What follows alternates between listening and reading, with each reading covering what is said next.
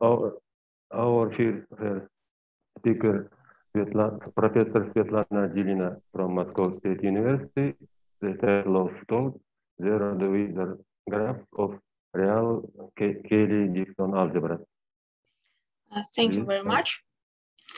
I'm not Professor Svetlana Zhilina, I'm just Miss Svetlana Zhilina. I just graduated my specialist program from my specialist program, so I'm just a student. So the topic of my talk is zero divisor graphs of real Cayley Dickson algebras. I will explain all words in the title. And this is a joint work with my scientific advisor, Professor Alexander Guterman. First of all, I will recall the definition of real Cayley Dickson algebras. Cayley Dickson algebras occurred yesterday in the talk of Adam Chapman. You have already seen this definition. Let A be an algebra over a field F with an involution. A can be non-commutative, non-associative, or even non-unitive. We take a non-zero field parameter gamma. Then the algebra A gamma produced by the Cayley Dickson process is defined as follows. Its set is the set of ordered pairs of elements of A with component-wise addition, standard addition, and multiplication and involution are given by these two formulae. Note that gamma occurs only once in the formula of multiplication. If the algebra A is unital and the involution on A is irregular, that is, for any element, we can define the trace and the norm as follows, and they belong to the field. Then the involution on the new algebra is also regular. And for any element, we have the following relation. Its trace coincides with the trace of its first component, and the norm depends on gamma. Okay. We'll consider only real Cayley Dickson algebras, so we now assume that our field is a field of real numbers. So let n be an arbitrary non-negative integer. And gamma 0 and so on, gamma n minus 1 be non-zero real parameters. Then we define a real Cayley Dickson algebra an as follows. We first take the field of real numbers as the algebra of itself, and then apply the Cayley Dickson construction n times. First with gamma 0, then with gamma 1, and so on, and the last one with gamma n minus 1. Clearly, the dimension grows twice on each step. We began with the dimension 1, so after n steps, we have the dimension equal to 2 to the n's. Can be seen that the previous algebra an minus 1 is embedded into our algebra an. So the new algebra is obtained from the previous algebra by adding a new element. We call it tilde E0, and its square is equal to the last parameter of doubling, gamma n minus 1. It is an easy example that the algebra an with the parameters gamma 0 and so on, gamma n minus 1, is isomorphic to the algebra an with the parameters signum gamma 0 and so on, signum gamma n minus 1. So since we consider real Cayley Dickson algebras, we can only consider parameters equal to plus minus 1.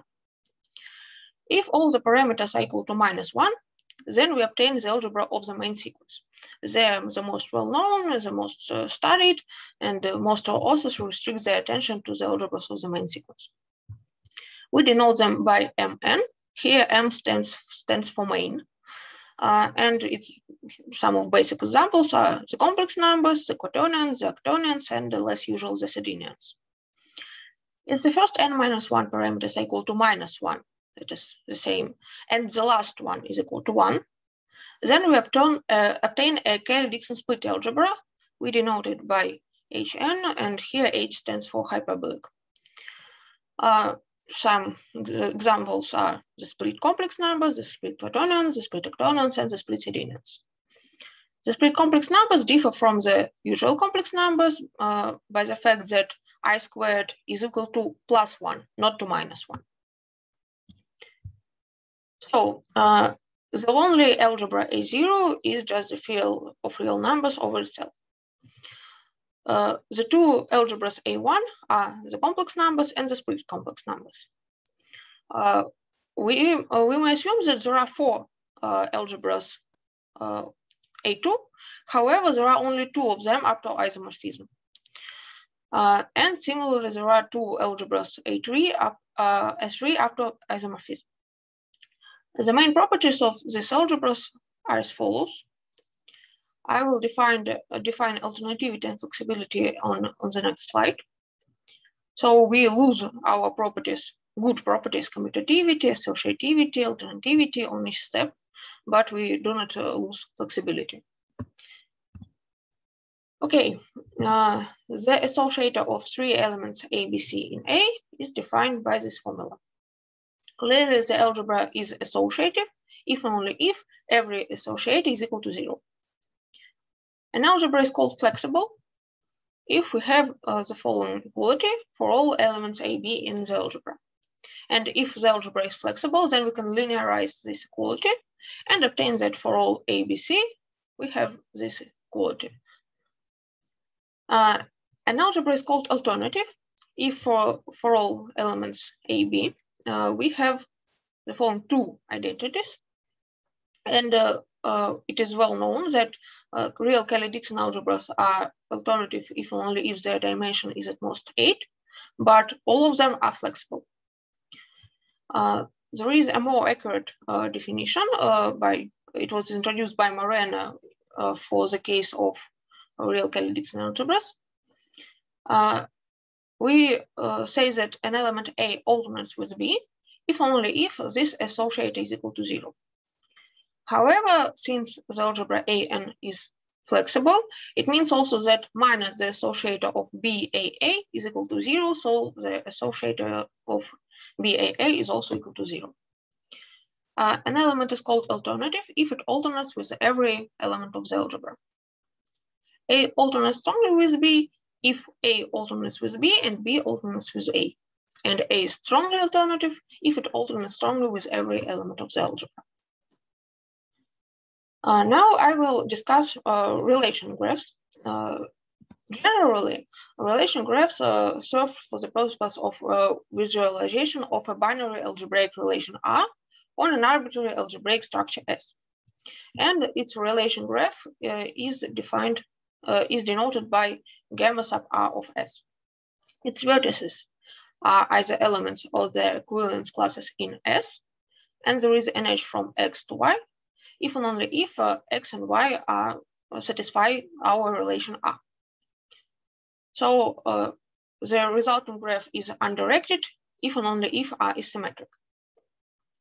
Relation graphs are usually defined on objects of some category, for example, on some Banach spaces or some algebras or a subclass of algebras, and they carry a lot of information. The most powerful thing that we can do is to solve the isomorphism problem. This can be done not in all cases, but sometimes it can be done. That is, we want to show that two objects of this category are isomorphic, if and only if their relation graphs are isomorphic. And this was already proved for some relation graphs, for example, for directed Birkhoff-James orthogonality graphs of smooth and reflexive Banach spaces with dimension at least 3, and for orthogonality graphs of finite dimensional formal real simple Jordan algebras. So the special cases of relation graphs are orthogonality and zero divisor graphs. Let A be an arbitrary algebra over a field F. We denote by Z of A the set of its zero divisors, and by ZLR of A the set of its two-sided zero divisors. Then the orthogonality graph gamma O of A is defined as follows.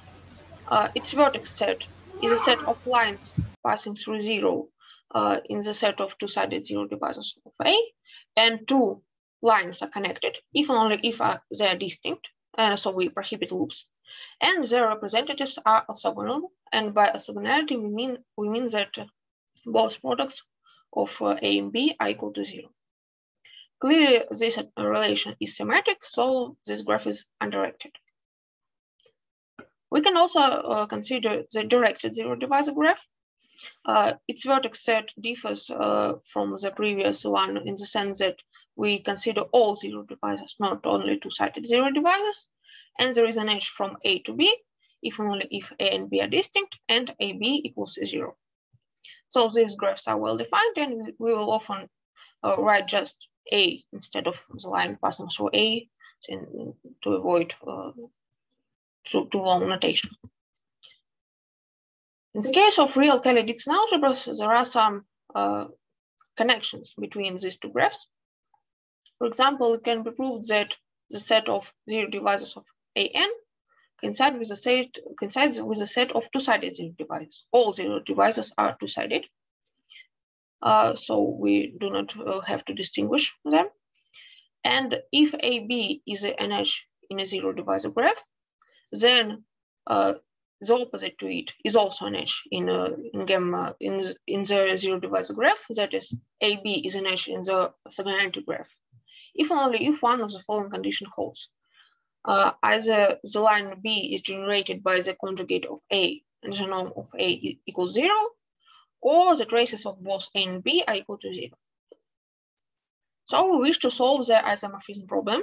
We wish to show that two real Cayley Dickson algebras are isomorphic if only if their orthogonality graphs are isomorphic. However, we know that real Cayley Dickson algebras are alternative if and only if n is not greater than 3. So in the algebra A5 and in the higher dimensional algebras, we have zero divisors, which are very, very hard to study and to classify. So we cannot describe zero divisors, and moreover, we cannot describe the orthogonality graph. So what do we do to solve this problem? We consider good zero divisors. What are good zero divisors? These are zero divisors which satisfy some additional conditions on the norm and the alternativity of their components. So assume that AB alternates strongly with CD in the algebra AN, and the product of AB and CD equals 0 in the next algebra, AN plus 1. Assume also that the norms of C and D satisfy this additional condition for some real parameter chi. Here, the norms of C and D are just some real numbers. We have the following two qualities. Then we had one pair of zero divisors, and we obtain a new pair of zero divisors. Its first element is the second element of the previous one, and the second element is uniquely defined by our two elements. And here is chi. Indeed, we can just write the product of these two elements by the definition, and then we have to use alternativity 4 times. Here, here, here, and here. And then the magic happens, and we have just these two expressions, which are in the formulation of our lemma. They're equal to 0, so the whole formula collapses, and we have just 0. Okay, but when does this condition on the norms of C and D hold? If the norms of C and D are equal to 0, both of them, then we can take any real chi. However, this is not the interesting case. We do not like it. We consider another case. Otherwise, the norms of C and D are equal up to multiplication plus minus 1. And chi is equal to this guy. Here, gamma n is equal to plus minus 1. So chi is also equal to plus minus 1. We call this condition asterisk, and we say that C and D satisfies condition asterisk with chi. This condition is satisfied automatically if our algebra AN plus 1 is either the algebra of the main sequence or is a Cayley Dickson split algebra, since in this case, we immediately have the norm of C equal to the norm of D, but just with the restriction on the alternativity here. And So the values of chi are equal to -1 and +1 respectively and are uniquely determined. However, this condition can fail in general, and there are some examples of it. I just omit them here in my talk. Why alternative elements are also good? Moreno proved the following lemma. If x alternates with y in the algebra, then the norms of both their products are equal to the product of their norms. This equality is very similar to the definition of composition algebras. However, in composition algebras, this equality is satisfied for all elements, and in Cayley Dickson algebras, it is satisfied rather rarely. For example, if x alternates with y.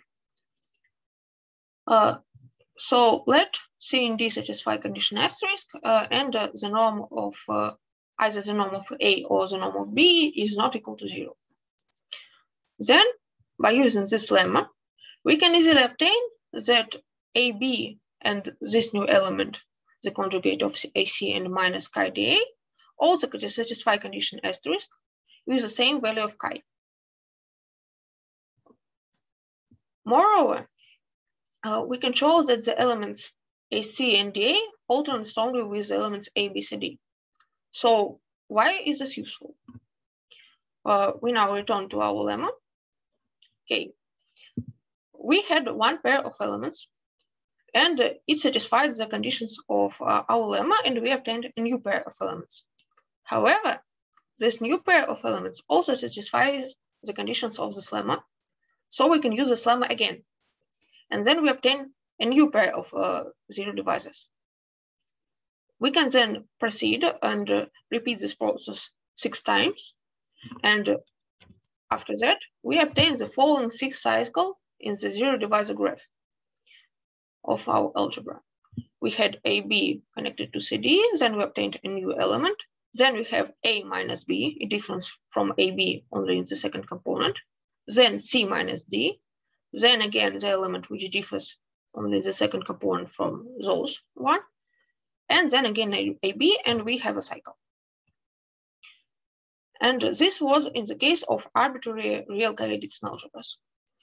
If our algebra is the algebra of the main sequence, then we have some additional properties which make the situation even better. So now our algebra is the algebra of the main sequence. Moreno proved the following useful lemma. He showed that 2 elements x and y in the algebra of the main sequence satisfy xy equal to 0, if and only if yx is also equal to 0. So what follows from it? It follows that with any edge in the zero divisor graph, we have the opposite one to it. So the zero divisor graph can be obtained from the orthogonality graph just by replacing every undirected edge with a pair of directed edges. So we have this corollary. What else can we say about zero divisors in the algebras of the main sequence? Any zero divisors satisfies that the traces of its components are equal to 0. We call such an element doubly pure if it satisfies this condition. And if we had one product equal to 0, x and y equal to 0, and we define an element tilde y as y times tilde is 0, and it is equal to, we swap the components and take the first one with the minus sign, then the condition xy is equal to 0 is equivalent to the fact that x tilde y is equal to 0. So our corollary about the hexagons, in the case of the algebras of the main sequence, attains the following form. Let AB alternate strongly with CD, and the product of AB and CD be equal to 0. We do not need here the assumption that AB and CD satisfy condition asterisk, since it is an algebra of the main sequence, and they satisfy it automatically with the chi equal to -1. Then there exists the following 6 cycle in the orthogonality graph. Here is no longer chi, and we can omit the conjugate because of the previous lemma, and all edges are undirected. Moreover, by using the last part of this lemma, we can extend this hexagon to the so-called double hexagon. The elements of the outer hexagon are just the elements of the hexagon, and the inner ones are tilde ones from the outer hexagon. So we have a, b, and b minus 1, minus a. The difference b minus 1 is minus tilde ab, but this doesn't matter since we consider lines. And they are equivalent in the graph, that is, they have the same sets of neighbors. One can also consider this as 6 bipartite graphs k to 2. Here is graph k to 2, equal, and they are glued together. There are 6 of them, and they are all glued together. The double hexagon also satisfies a very convenient multiplication table of its vertices. We denote by f0 just e0 and by tilde f0 just tilde e0. The elements f1 to f6 are the elements of the outer hexagon. The elements tilde f1 to tilde f6 are the corresponding elements of the inner hexagon. And the last 6 elements are just auxiliary. They have one of their components equal to 0 and the other one equal to the product of components of some 0 divisors. And we then have the following multiplication table. It clearly has a block structure. There are 8 blocks with zeros in them. This actually means that the elements whose product is 0, they're a pair of 0 divisors. For example, f4 and f1 are a pair of 0 divisors. And there are 8 blocks which don't have zeros in them, and they resemble the multiplication table of the quaternions. However, they are not as isomorphic to it. There is no isomorphism that can turn them into the multiplication table of the quaternions. Okay, we now resume our task of solving the isomorphism problem. So what can we do? We have already understood that we cannot study the whole graph orthogonality graph of the algebra. So we study some good elements. And what are good elements? First of all, I would like to introduce the standard basis of a real Cayley Dickson algebras. It is very well known.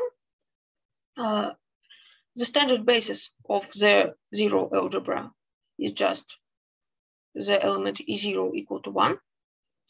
And then we construct the standard basis inductively. If n is at least 1, then the standard basis we denote it by en of the algebra an consists of the elements of this form. We either have a standard basis, a base element from the previous algebra as the first component and then 0, or we can swap them. So we have 2 to the nth standard basis elements. And one can verify that E0 is always the unit element of the algebra an. Recall also that we have tilde E0 defined as the pair 0 and E0, and we also denote En prime as a set of standard basis elements without E0, and En 2 primes is a set of En without E0 and tilde E0.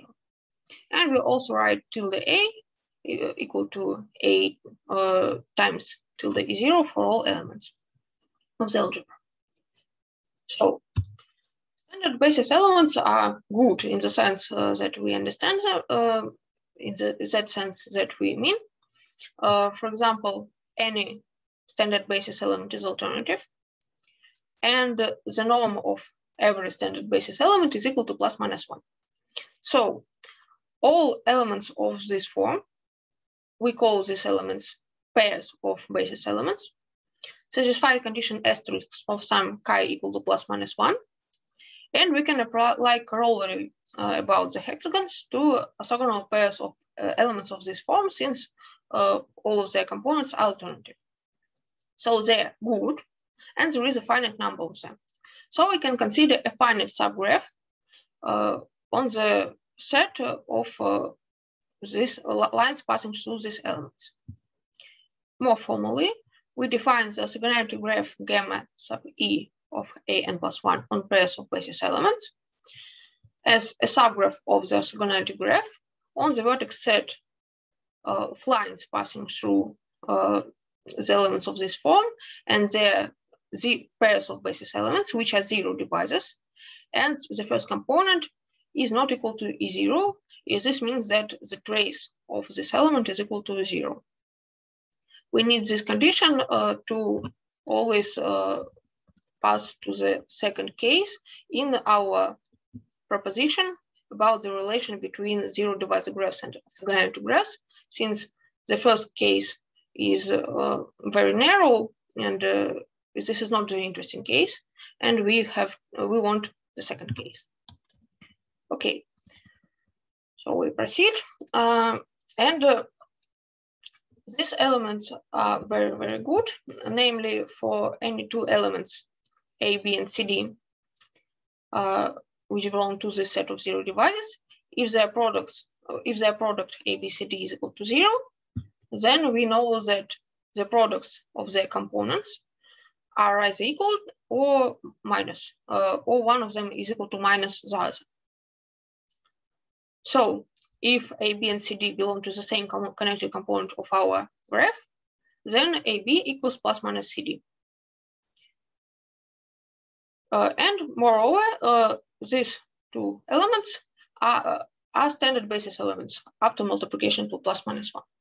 So for any element x, which is a standard basis element, we denote by C of x the subgraph of our graph on the set of vertices AB, such that AB equals plus minus x. We have shown that if x and y are distinct, then C of x and C of y are not connected to each other.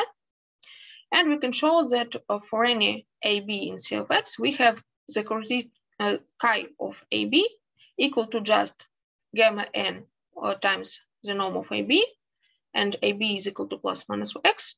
So it is equal to gamma n times the norm of x. And this value is the same for all elements of C of x.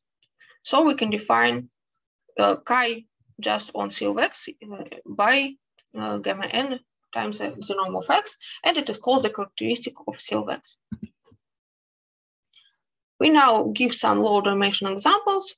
Moreover, we completely describe these graphs for dimension at most 16. So if n is equal to 0, then we have n plus 1 is either the complex numbers or the split complex numbers, and in both cases, we have an empty set of vertices. If n is equal to 1, then we either have an empty set of vertices. This case corresponds to the quaternions. Or the graph consists of two disconnected vertices, or it consists of 4 disconnected vertices, as here. 2 of them are in the C of E0, and 2 of them are in C of E1. And this is a graph of the split quaternions. Excuse me. If n is equal to 2, then either the graph has an empty set of vertices. This case corresponds to the quaternions. Or the graph consists of 2 hexagons, undirected hexagons, or it consists of 4 hexagons, as here. This is a graph of the split quaternions. Note that the first connected component, which corresponds to E0, is also a hexagon. We just pass here, here, here, here, here, and here. So we have 4 hexagons. If n is equal to 3, then there are 4 cases instead of 3. We either have 7 double hexagons or 3 double hexagons and 4 bundles of hexagons. Do not worry, I will explain these words on the next slide. Or 4 double hexagons, 3 bundles of hexagons, and 1 almost complete 7-7 bipartite graph, or 7 bundles and 1 almost complete 7-7 bipartite graph. A double hexagon is as follows. We have already seen it.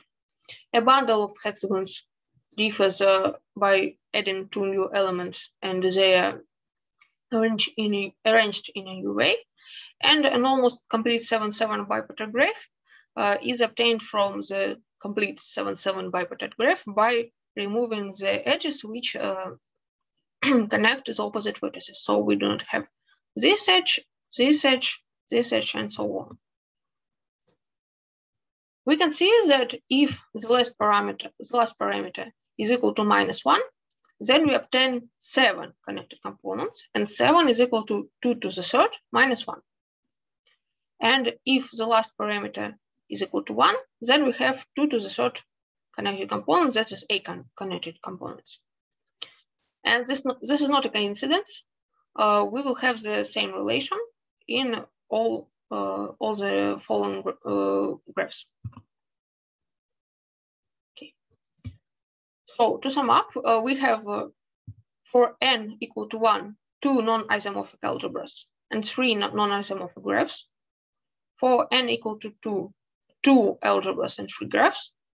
And for n equal to 3, finally 4 algebras and 4 graphs. By the use of our complete classification, we can obtain the following corollary.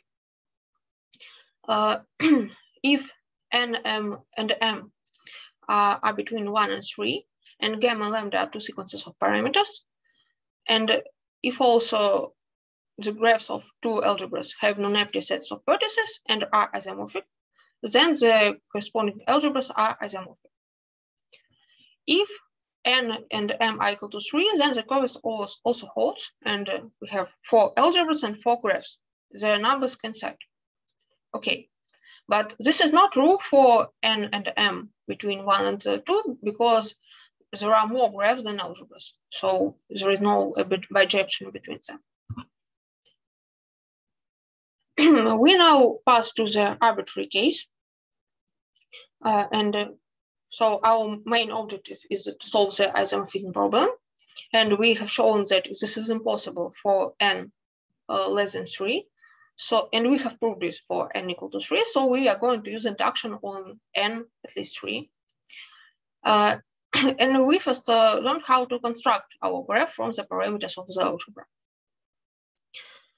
We consider 4 types of connected components. So we just we don't know yet that C of x is a connected component, but it is almost almost always.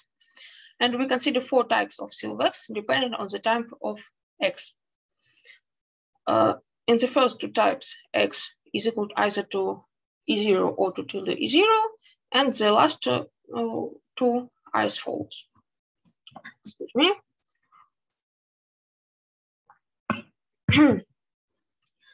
So we will show that for n plus 3, these graphs C of x are exactly as connected components, except for possibly C of E0, which has an empty set of vertices if the last parameter is equal to -1. So on this slide, we provide an explicit form of the connected components of the first 2 types for various values of the last 2 parameters. C of E0 depends on the last parameter only. If it is equal to 1, then we have the following graph. It is an almost complete bipartite graph. And if gamma n is equal to -1, then we have just an empty set of vertices.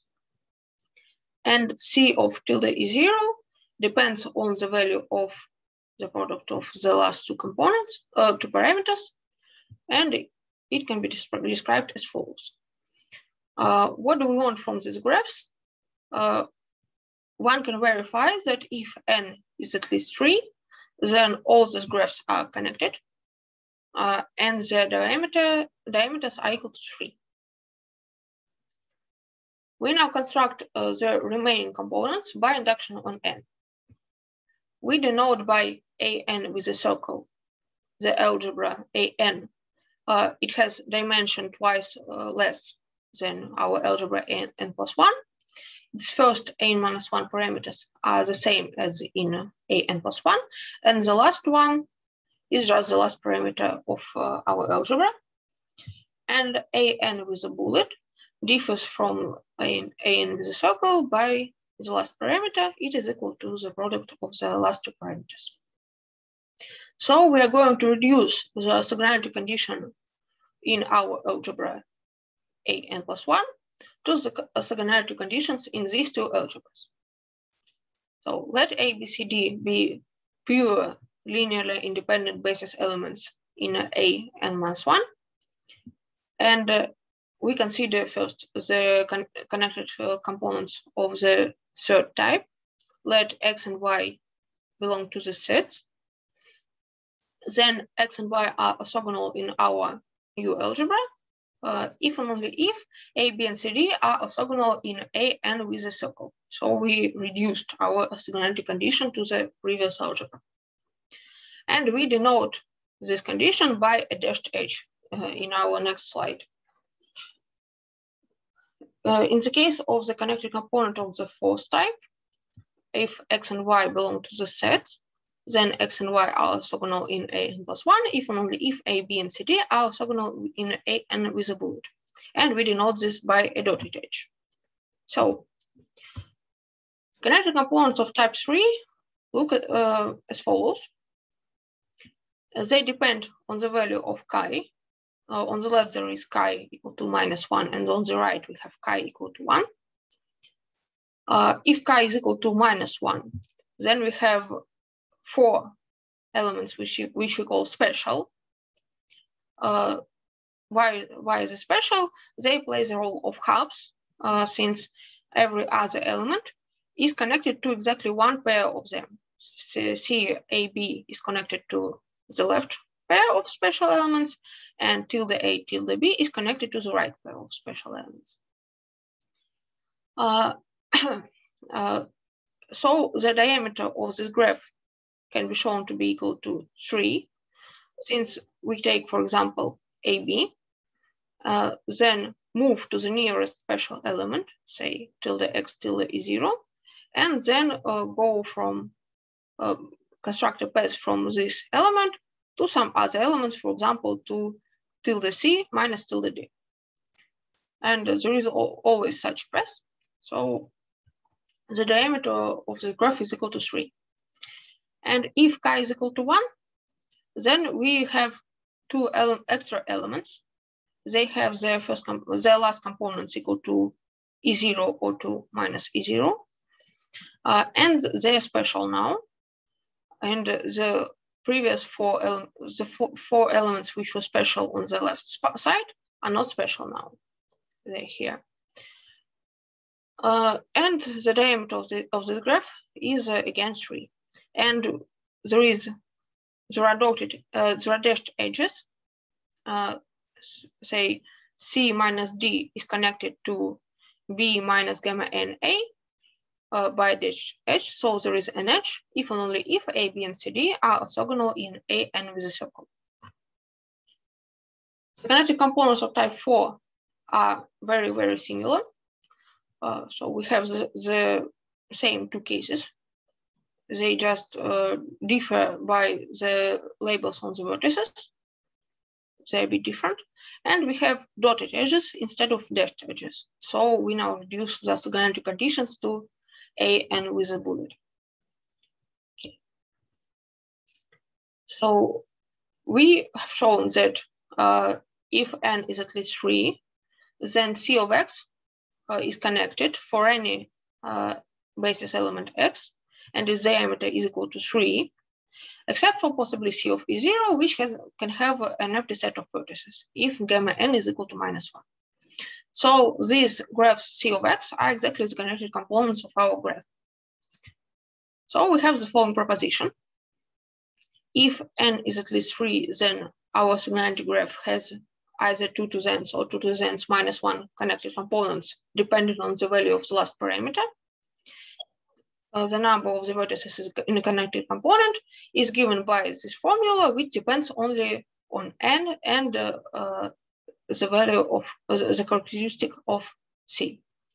So we can see that the first case, there are 2 elements more than the second.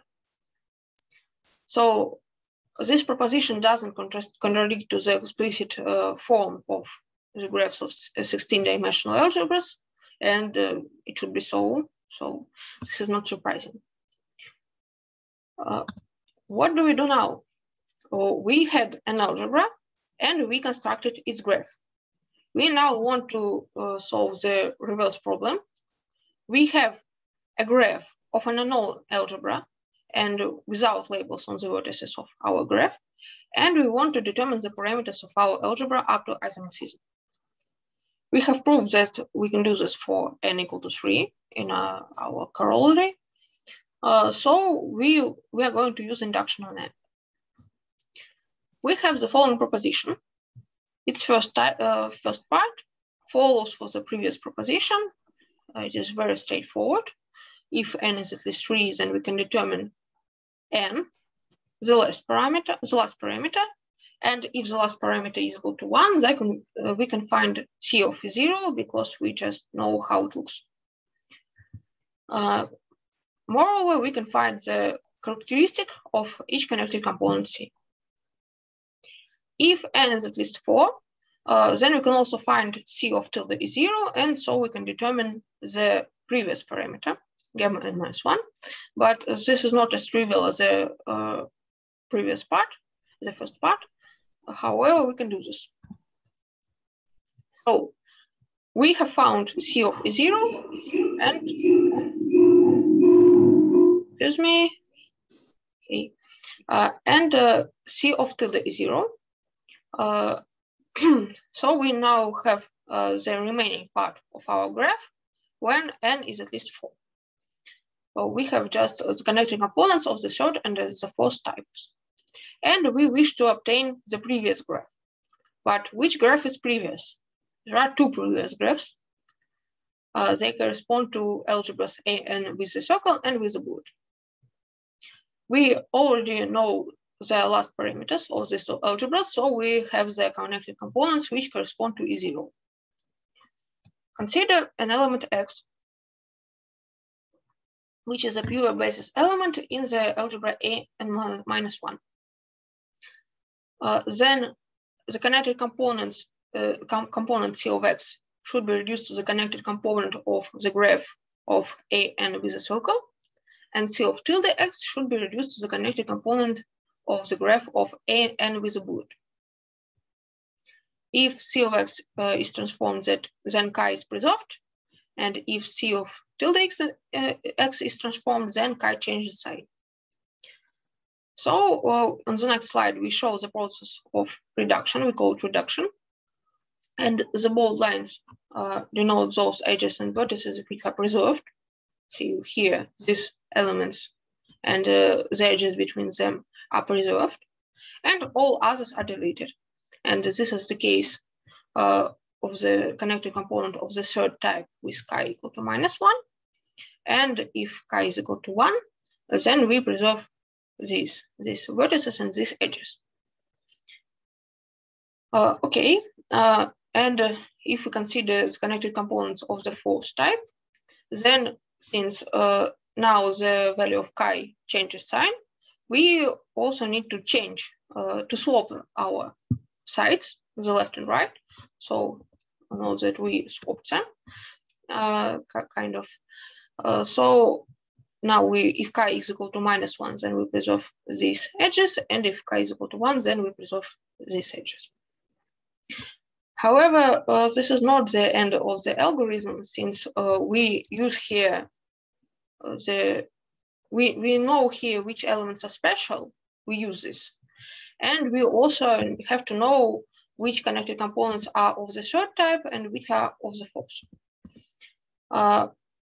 However, we can do this, namely by this algorithm, but this is too long to present in this talk.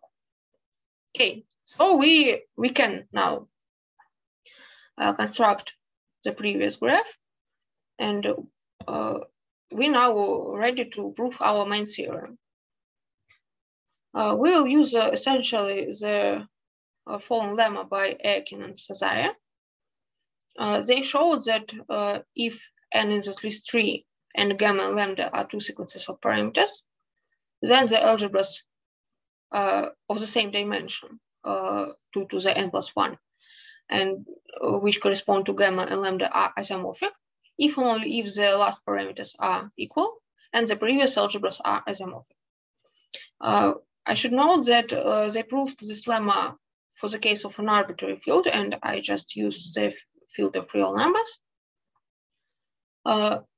In the arbitrary field, this condition takes the form that the inverse of gamma n times lambda n should be a square of some non-zero element of a field. And in the real case, since we consider only parameters equal to plus minus 1, we have this equality.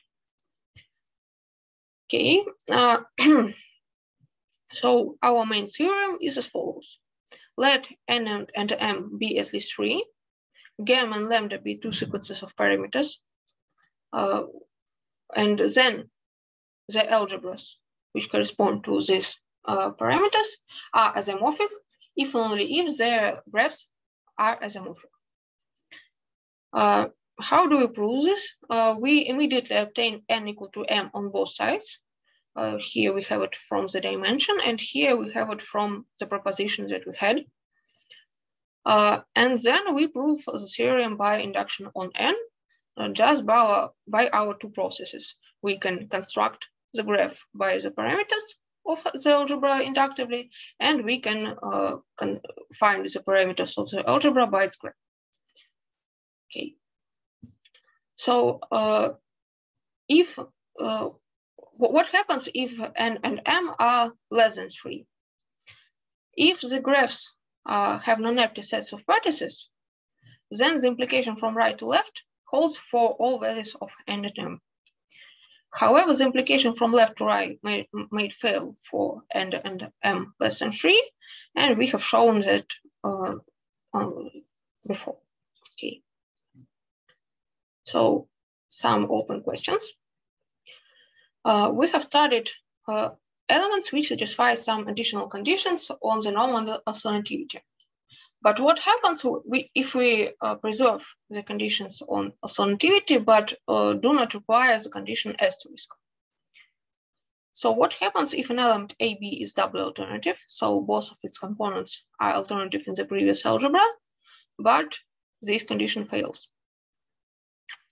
What other important properties do the double alternative elements with condition asterisk possess? Now we have explicit formulae for their annihilators, centralizers, orthogonalizers, and we know that these elements are very good. However, what can we say about them also? In real Cayley Dickson algebras, orthogonality and commutativity as relations differ by one linear equation. So it is clear that these two relations should be very closely related, and thus their graphs should be related. So what is this relation? We know that for the case of the sedenions, it is not as simple as we can imagine, and the graph becomes rather complicated, the commutativity graph. But the orthogonality graph is very well studied. And it is also interesting to see under which conditions are two elements of real Cayley Dickson algebras or equivalent or C-equivalent. That is, have the same orthogonalizer or centralizer. So here are some references. My talk was based on the works on the 3rd, 6th, and 7th papers. I would also like to mention the works by Biss, Isaksen, and by Moreno. They studied zero divisors in the algebras of the main sequence, and many of their methods can be transferred to the arbitrary case. And I also use this paper by Aiken and Cesare, namely their last lemma. In their work, it is a corollary. Okay, thank you for your attention. Do you have any questions?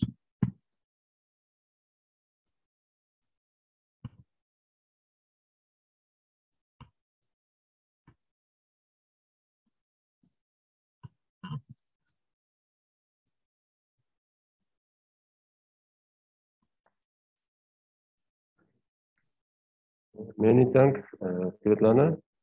Any questions or comments, please?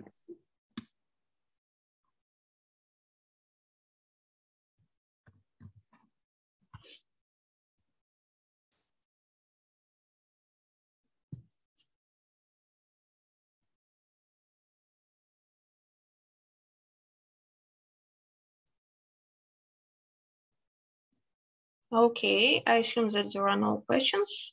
So can I stop the demonstration?